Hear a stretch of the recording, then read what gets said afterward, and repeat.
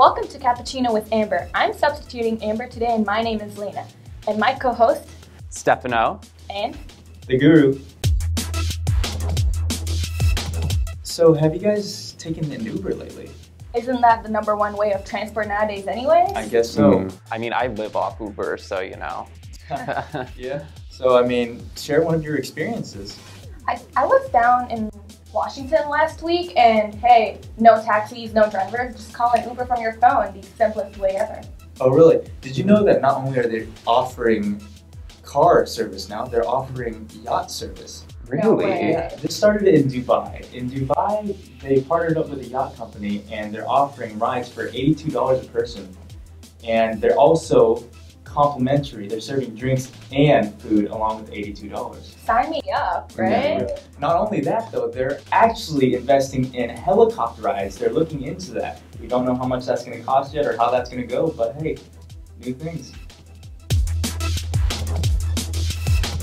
So not only do Uber offer helicopter rides now, but they have a new service. It's called Uber Passport. And if you live in the San Diego area, you can take a car all the way to Tijuana. It's $100 and there's also a $20 fee. Oh really? You know, for $20 instead, I think I could buy the new Microsoft Oculus virtual reality game that my brother has been talking about. Do you guys know anything about that? I do.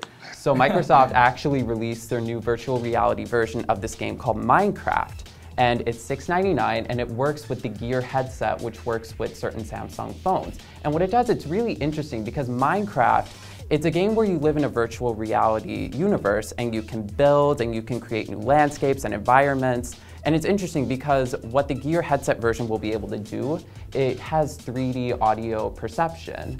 And that basically allows you to almost transmit yourself into the game because it's a first-person perspective.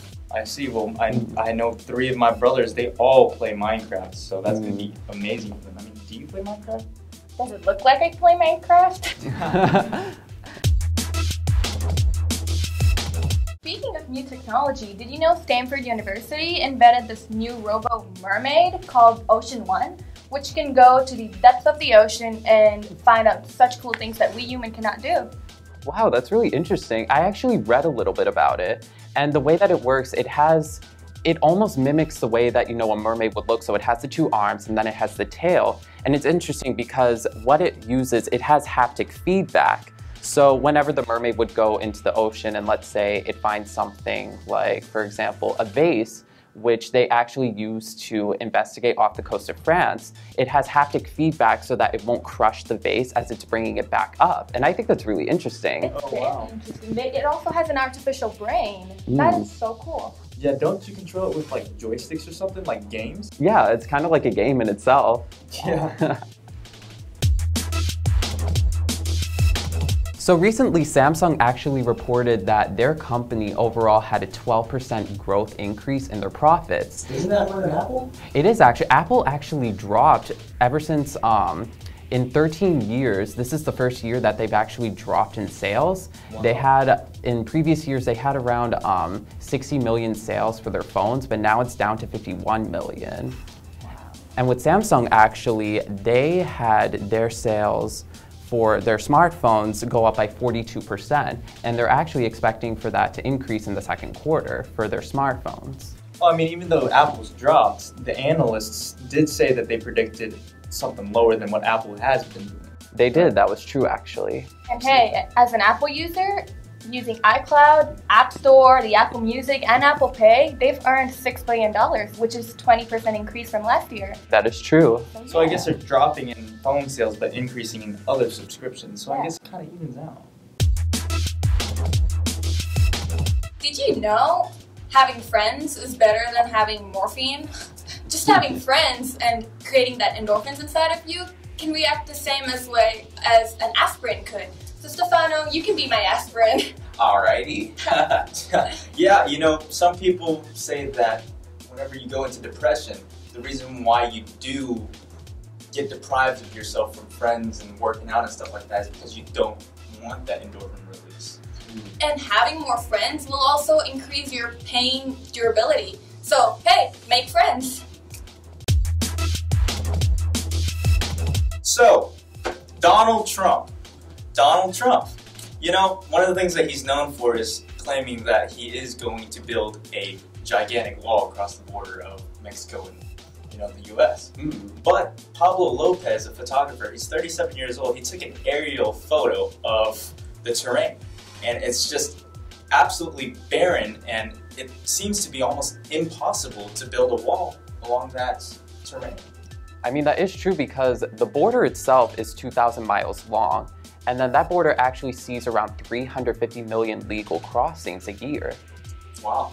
We're seeing a lot of money going into this. Yeah, I believe that spectators are saying that it's going to cost $8 billion to build the wall, but some also say that it might cost $25 billion, so it's a really expensive feat to be able to do that big, huge wall building. So Microsoft is actually partnering up with researchers from the University of Washington to see whether they can actually store data in DNA. Oh, Microsoft is being pretty innovative nowadays, huh? They are actually. They're planning on buying around 10 million strands of DNA to start doing their research. And I guess for me, it's just, I've always wondered, like, how do they do that, being able to put, I guess, physical data into, I guess, synthetic strands. Synthetic strands. Something so stunning about our DNA is that it lasts for such a long time.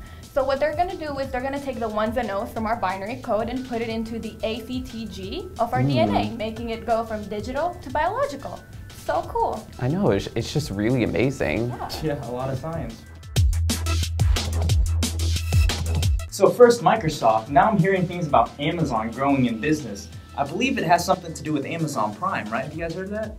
Yeah, so Amazon Prime, they offer a streaming service like Netflix, but they also offer one-day delivery. And they also offer all that for just $10.99 a month. Then also, if you're a student, you have a discount for $8.99. You get one-day shipping and also streaming services like Netflix. So look into that if you're interested in that stuff. So, did you know Anderson Cooper's contract with CNN is going to end after this year's elections? I actually did. I read about that, and they're thinking about, for the At Live show, that they want Anderson Cooper to replace Michael Strahan. Wow, that's going to be interesting. I also heard that Neil Patrick Harrison was one of the front runners, but for the past 3 months, he's been off the surface, so no one knows about him. So I guess Anderson's going to be getting the job after all. Yeah, I hope so, at least.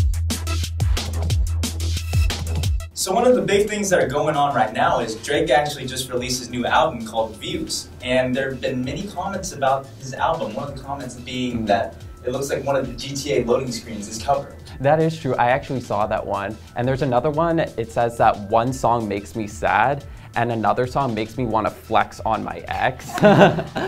Well, Toy Story is 81 minutes while Views is 82, so hey. Yeah, I mean, I don't know. I guess you guys need to listen to the song, listen to the albums, and just tell me what you guys think in the comments. Are you crying? Do you want to go back to your ex? Do you want to think about that girlfriend that you never had? Let us know in the comments.